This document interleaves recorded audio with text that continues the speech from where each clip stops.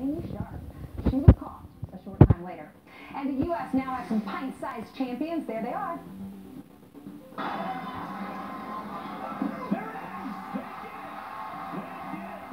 Yes, the Indwell New York team winning the Little League World Series against South Korea. The team celebrating their 2-1 victory in front of a crowd of 22,000 people in Williamsport, Pennsylvania. It is the first time a U.S. team has won in 5 years, boys. I want to say New York would win the World Series this year. There you have it. All right, a Fox News alert we've been following all morning. Massive delays after chaos breaks out at one of the busiest airports in the country. And it just happened at JFK a couple of weeks ago. Panicked passengers running for their lives at LAX after reports of a gunman on the loose. But it all turned out to be a false alarm. Fox 11 reporter Mario Ramirez is live at LAX with the latest developments. Mario, the whole world turns on its head at LAX last night, right?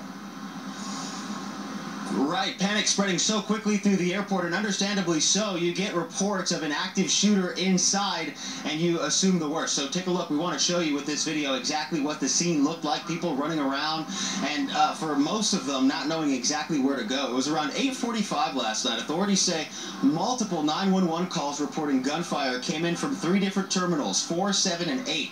Passengers in Terminal 4 even self-evacuating onto the tarmac, and LA police officers making their way through those terminals with guns drawn.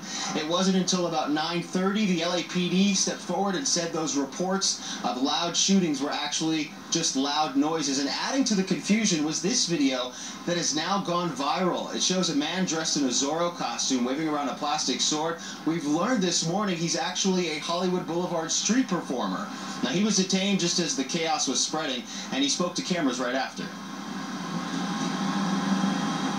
Somebody called saying there's a man in dark clothing out here, and they got scared. They explained to me, you know, it's crazy stuff happens in the airports, whatever like that.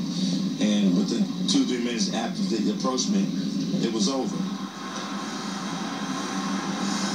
27 flights diverted, 2 canceled, and a 30-minute ground stop here at LAX while all of that was happening. Now, I asked LAX police where those loud noises came from that people thought were gunfire. That is still under investigation this morning. Reporting live here at the Los Angeles International Airport. We'll send it back to you on the East Coast. Yeah, clearly LAX and JFK have the same issue, an overreaction to something that didn't happen and no coordination. Thanks so much. Appreciate it, Mario. Well, then you add Zorro on top. Right. Zorro, you would think would help. It would be good to see a superhero in the middle, but it turns out it wasn't. Not always. All right, 12 minutes before the top of the hour. Here's what's straight ahead. The youngest U.S. Open champ ever is on the plaza. To help you, us prep for our face-off against the Fox Business Network, Tracy Austin's here to help me specifically, because I need the most help. Who has the best serve? We're going to find out.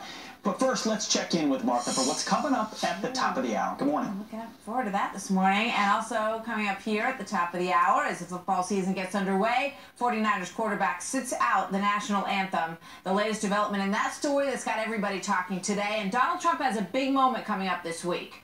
So he will talk to the nation and redefine his stance on immigration, what to expect.